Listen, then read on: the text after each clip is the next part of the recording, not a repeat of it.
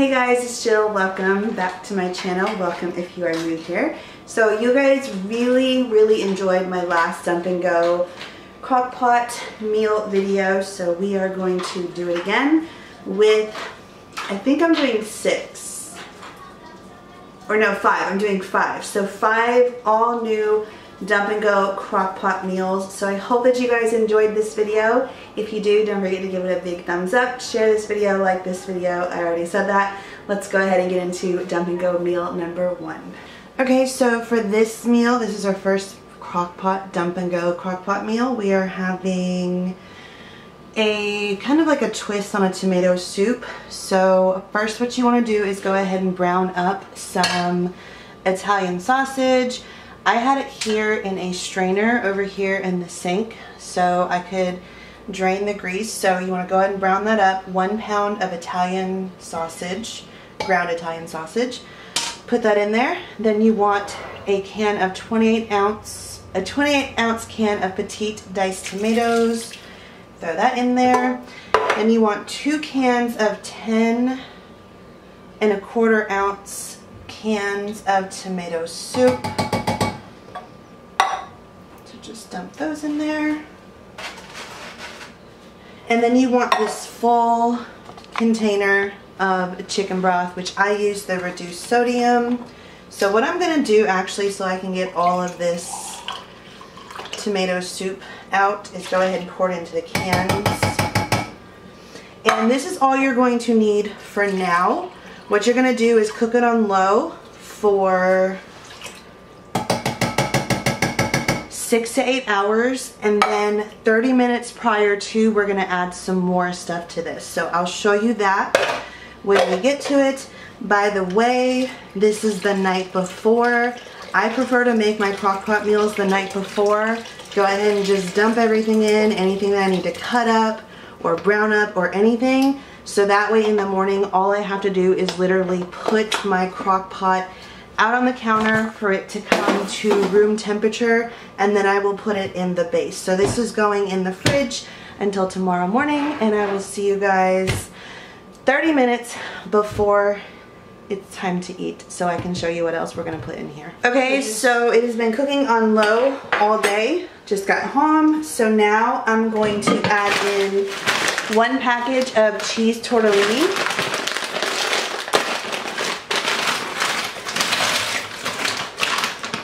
And you're also going to add some cream cheese. Now it's said to add in 2 containers of these, so 16 ounces of the chive and onion cream cheese spread. But when I did the macros, I just found it to be a little too high, especially since I couldn't find turkey sausage. So I'm just basically going to half, well, let's see. I could totally measure this out and weigh this out, but I honestly don't feel like it. So I'm just gonna like eyeball half of it, of this one. And then I wasn't sure if me and the kids were actually going to like the whole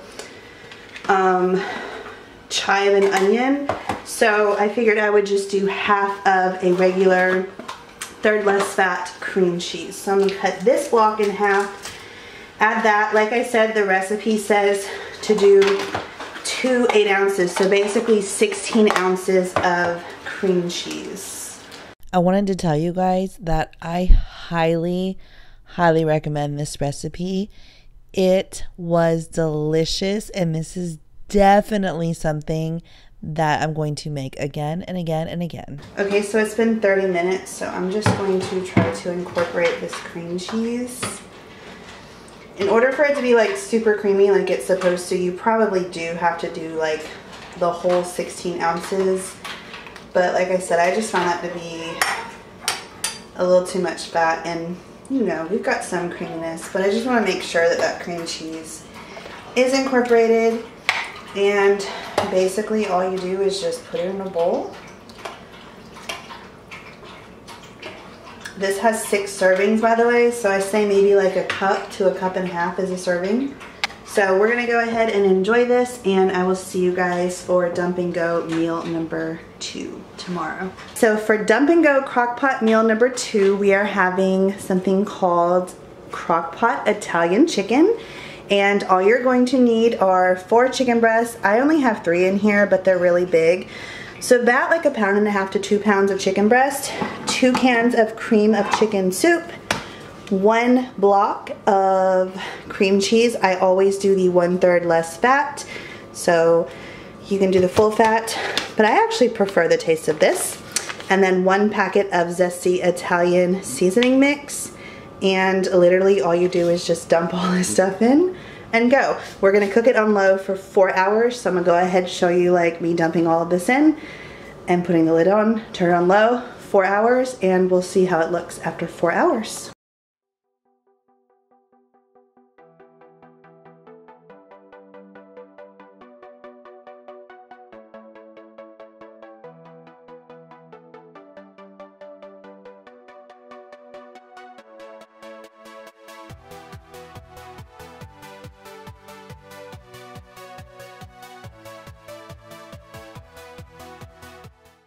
Okay, so it's been close to 6 hours. This is what it's looking like. It's definitely nice and yummy and bubbly. I'm just going to take this little thing right here. Someone did mention in my last one that you can take a hand mixer, and yes you can. I do not have one, however, so this is the best thing for me. The recipe also said that if the sauce was a little thick, it said if the sauce was a little thick, just add some milk and it'll thin it out. So not sure how that's looking at this point. I'm just gonna go ahead and go to town in shredding up this chicken as much as I can with this little thing. And I'm also boiling some rotini right now on the stove. So by the time that's done boiling, I should be all done shredding up my chicken.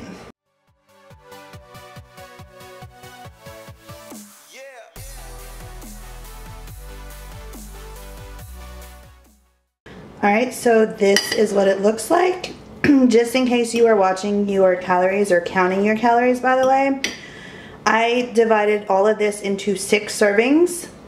So 1 serving is 1 cup of just the chicken mixture itself. You want to go ahead and do your extra portion of pasta to the side, but just in case you guys are counting calories, I wanted to put that notation out there. But yeah, this was incredibly easy. It's going to be incredibly delicious, and I literally not only just made dinner for tonight, but I also meal prepped every single lunch for next week. I'm just gonna add some broccoli, steam some broccoli and add it into this, and that's going to be my lunch all week long. So yeah, this is what dinner looks like, and could not be easier. I'm loving these crock pot meals, so I'm so glad that you guys are too. All right, I will see you with crock pot meal number 3 tomorrow. Okay, so dump and go crock pot meal number 3 is ground beef and potatoes. It's like a potato au gratin type thing. What you're gonna need is 1/2 cup of chicken broth, 1 teaspoon of salt, 1 teaspoon of parsley, 1/2 teaspoon of garlic powder, 1 teaspoon of paprika, which I have right here in this little bowl. You're gonna need 1 pound of ground beef that's already browned. This I took out of the freezer last night. There's my 1/2 cup of broth. You need 1 cup of diced onions, and then this right here, you're going to need to peel and cut up 3 pounds of potatoes, which again I did last night, and in order for them to not turn brown, I covered them in water and just put this in the fridge. So that's a really good, huge time-saving tip. So when you get up in the morning and you're leaving before you go to work, you can literally just dump these potatoes in and you have them already prepped. So let's go ahead and just start dumping everything in. You do it in layers. By the way, did I mention you need 3 cups of cheese? Because if I didn't, you need 3 cups of cheese. But yes, you kind of do it in layers, and I'll show you that in just a minute. Okay, so first you wanna add 1/2 of the potatoes into the crock pot, 1/2 of the seasoning, 1/2 of the meats,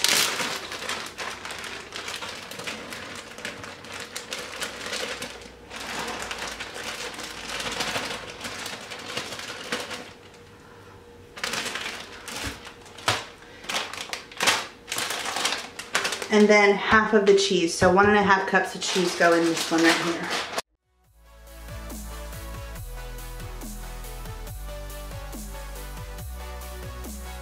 By the way, I used the 2% reduced fat cheese so it can be a little lower in fats. You do what's best for you and your family. Now you just repeat the same exact thing.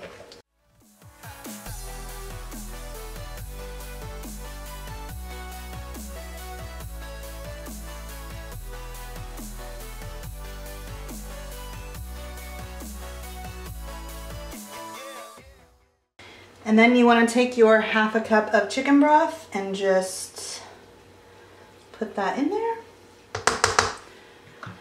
Put the lid on, turn it on low, make sure it's plugged in because mine is not. Turn it on low, let it cook for 4 hours. The recipe does state do not take this lid off for any reason whatsoever because they claim that if you do, the potatoes will not get soft. So let this sit, do not touch it for 4 hours. So I will see you guys in 4 hours and show you what it looks like. So this took way longer than 4 hours. It actually took about 6 to 7, maybe 8 hours. I can't really remember what time I put it on. This is just weird. I don't know. Do you guys see how how much water, or I guess I should say juice, is in there? I'm sorry I didn't give you the view of what it looked like with the cheese on top. But honestly, I'm just like, where did the cheese go? I literally feel like it just disappeared. This is what the top looked like. Do you see the cheese on there? But the rest that I put throughout, where did it go? I don't know. I'm just feeling kind of about this one. I kind of feel like at this point it's a fail. I don't know. There's just too much liquid in there and I'm like, where's all the cheese? We'll see. I'll let you guys know. I'll plate it up and I'll let you guys know how it tastes. Sorry about the fogginess. Okay, so I let it cool off and as you can see, there's still tons of juice. I would not recommend this meal whatsoever. Not at all. It's just, no. This is my plate. It's not pretty at all. Again, I let it cool down. It's still just really juicy. I thought maybe if I let it cool down, the juice would thicken up and you would see more cheese and you would, I just see potatoes, literally just see potatoes. This meal was just too much prep for what it tastes like and what it is, and I just thought it was going to be something completely different. So unfortunately, I wouldn't recommend this, but I still do have some really yummy ones coming up. So I will see you guys for tomorrow's Dump and Go crock pot meal. That will be a success, not like this one. For our next Dump and Go crock pot meal, this is one of my favorites. It is delicious and it's taco soup. There's many different ways to make this. I've gone by a recipe and then I've also kind of added my own. So you're gonna need a can of beef broth, a can of black beans, a packet of taco seasoning, a can of kidney beans, a can of diced tomatoes, a can of corn, a can of rotel, 1 pound of ground beef browned up, a packet of ranch or 3 tablespoons out of this container, and then also a block of cream cheese. Delish. So you want to keep the liquid out of all of these cans except for the beans. So go ahead, drain those, and you're literally going to dump everything else in the crock pot. And let's get to it.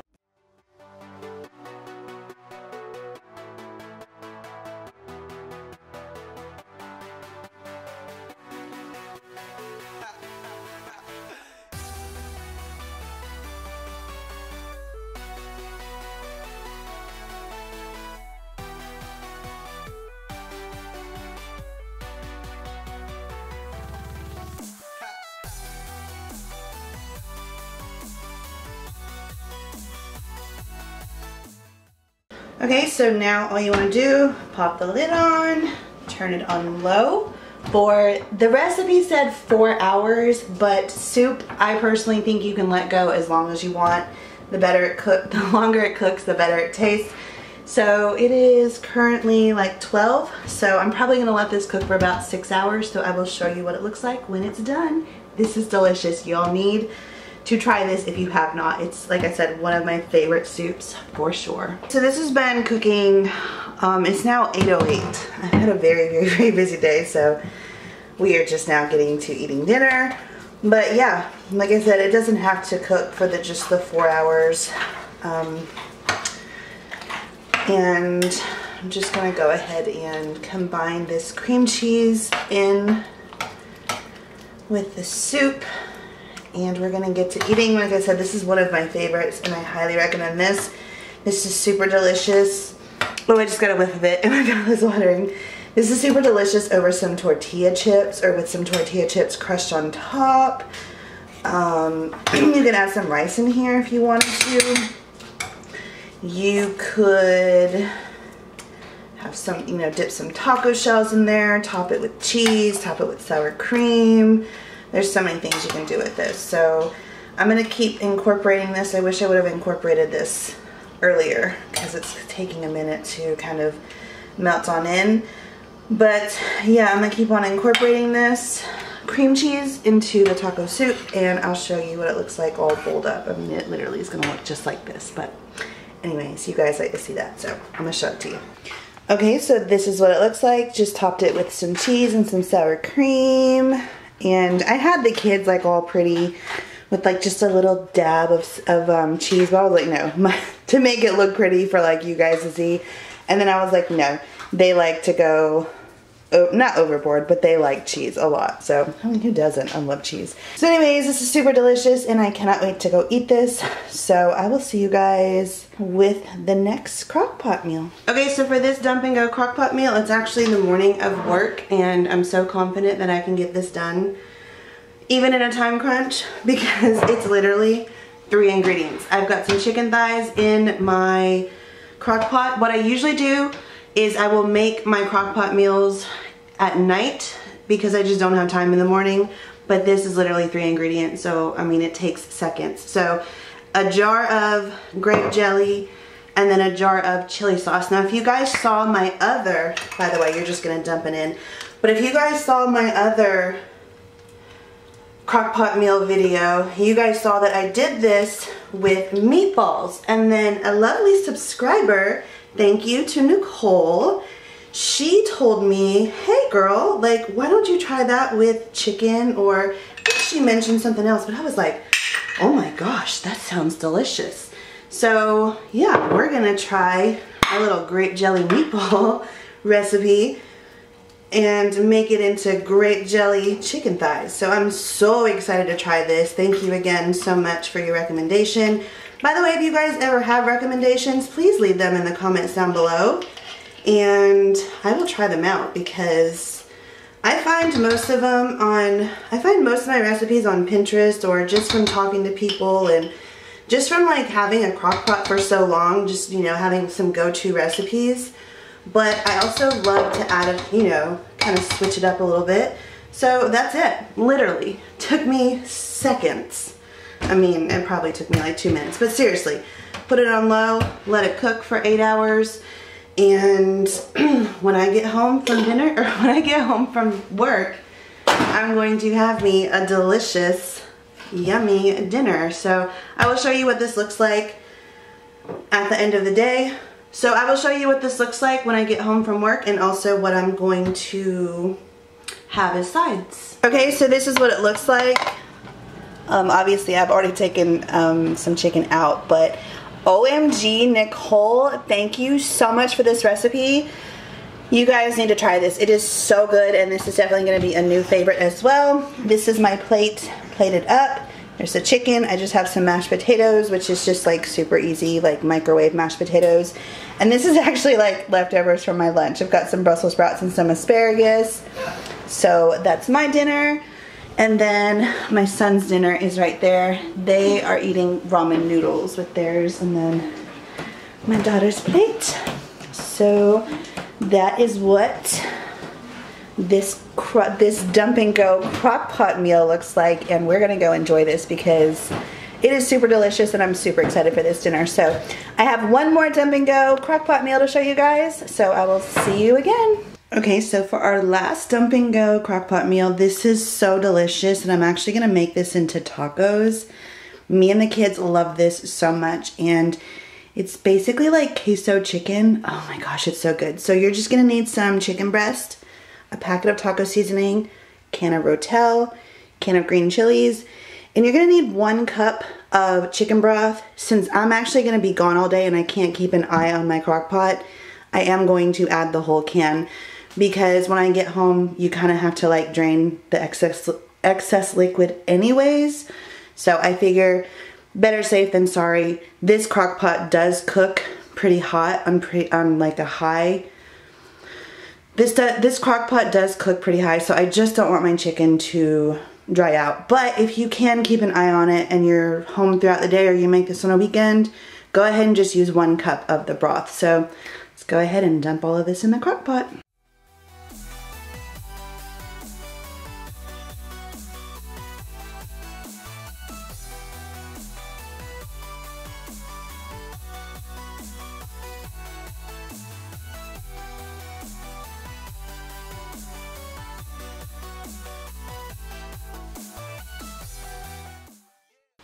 I'm looking, that may have been a mistake to put in a whole can of chicken broth, but we'll see. We'll see. How many cups is in here? Oh, it just says 1 can, 411 grams. But yeah, we are also going to be adding this. We're also going to be adding this, but I will show you guys. You add this 30 minutes before you're ready to serve, and then I'll also show you guys what the tacos look like, because they are amazing. We're going to bake them, and they're going to be delicious. So yeah, we just cooked this on low for 8 hours, and I will show you guys what it looks like before we put in the salsa con queso, because I want to show you how much liquid I have and then show you draining it and all that stuff. Okay, so I just got home from work, and this is what it looks like, y'all. It smells delicious in here. So what you want to do is go ahead and shred up your chicken.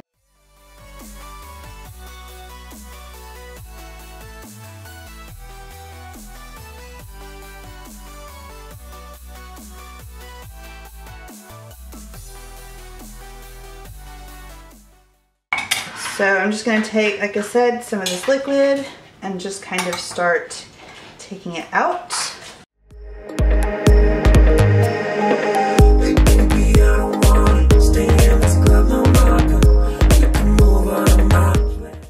that looks about good. There's not too much liquid left in there. Now you're going to take this. Oh my gosh, I love this so much.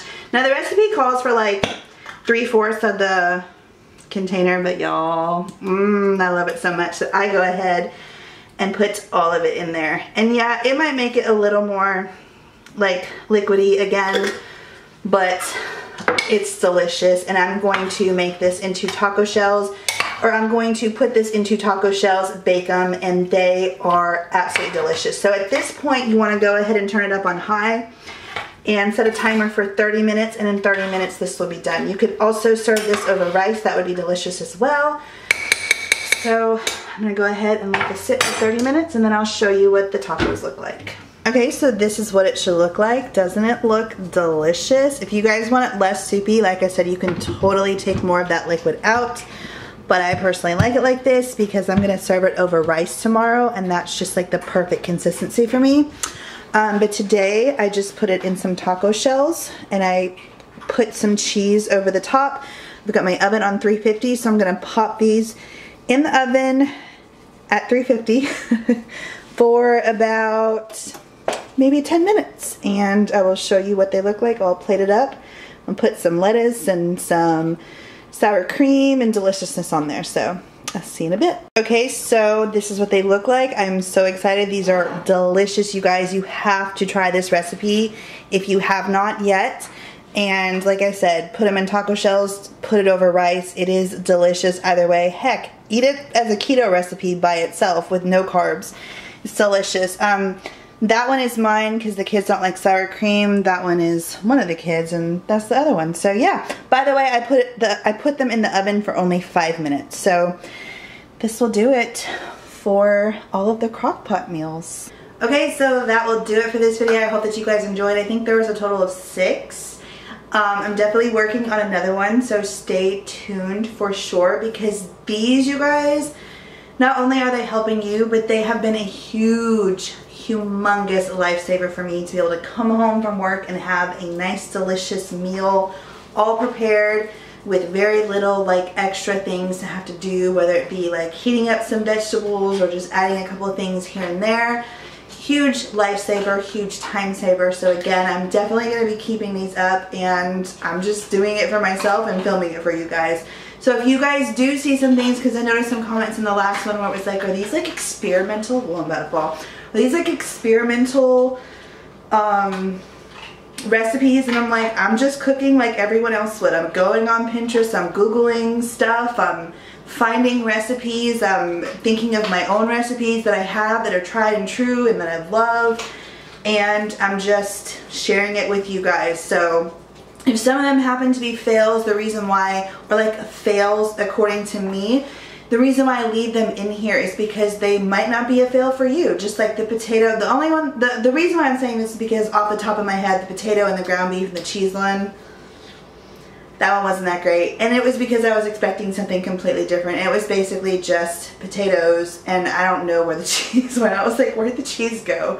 So to me, I think it would have been better just to make the cheese or the potatoes with the ground beef in the crock pot, and then to just cover it with some cheese. That would have been like my preferred method. So if I ever do something like that again, that was also the one that made that. That was also the one that required the most prep work as well. So, you know, take these recipes, take them and do them how I do them. Experiment with me, cook with me. I mean, you guys, it's your kitchen. You do what you want in your kitchen. If an ingredient doesn't appeal to you, leave it out. If you want to add something, add it in. Share your suggestions down below. You guys have been, and I highly appreciate it so much. I love you guys so much, and I look forward to seeing you in the next crockpot video. And let me know of any suggestions, anything that you guys want to see me try, or any crockpot meals that you guys love. Leave them in the comments down below. I would love to hear from you guys. I love you. Don't forget to like this video if you guys are new here. Don't forget to subscribe and share this video. I love you guys, and I'll see you in the next one. Bye!